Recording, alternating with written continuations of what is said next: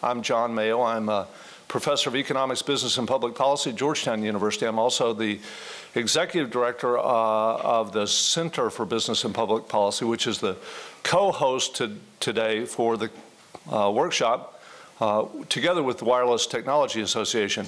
We are very excited about this, and part of the reason we're excited is that the mission of the Georgetown Center for Business and Public Policy is to examine in a variety of economic sectors the evolution of innovation, the evolution of competition, and the evolution of regulation. Here today, you're going to see that we have all three elements in play with business panels, with policy panels, with technology panels. We're very excited. I think that it's a great lineup for folks. Let me say that we do things well beyond this sector at the Georgetown Center, and let me encourage you all to take a look at our website. We have a variety of things that you can read there, short policy papers, economic policy vignettes, or longer papers, including by our, most recently, just this week, by our very own Larry Downs, senior policy scholar at Georgetown. So please do take a look at those. We also have videos from other events.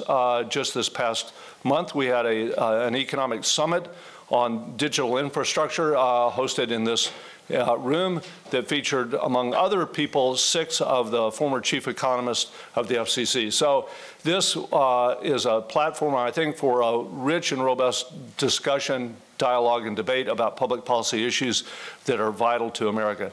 Let me turn the podium over to Peter Rysavy, our friend and partner in crime, to offer some welcoming remarks.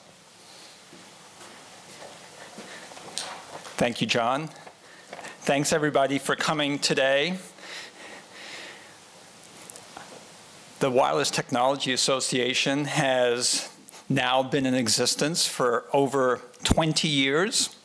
We began at a time when we knew that people would eventually figure out what to do with wireless data. and we did. We figured, well, basically, technologists and innovators and so forth have made wireless data communications ubiquitous, and wireless data has conquered the smartphone.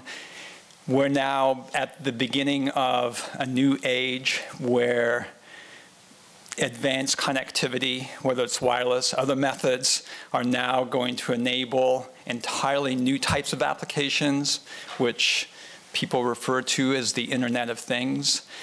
And in that Internet of Things realm, which is vast and somewhat undefined at this stage, just everybody has a sense that it will be huge and will be something that evolves over the next number of decades.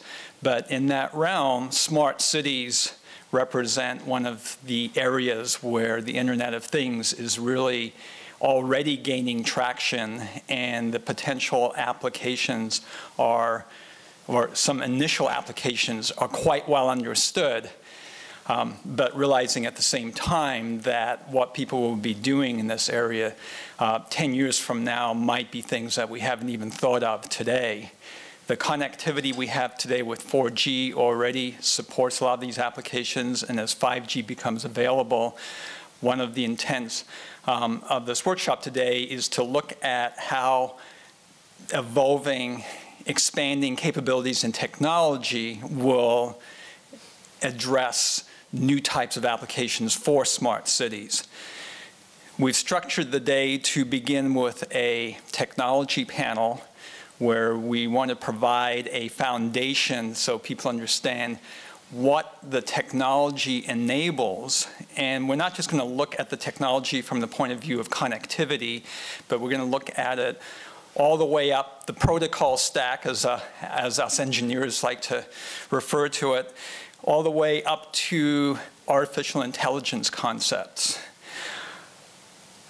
After the technology panel, we're going to have a business considerations panel, an investment panel, and then after all that, we'll have a third panel which will be on policy. So I think those 3 panels will really capture the opportunity and what needs to happen in a combination of technology and policy for the full potential of this market to be realized.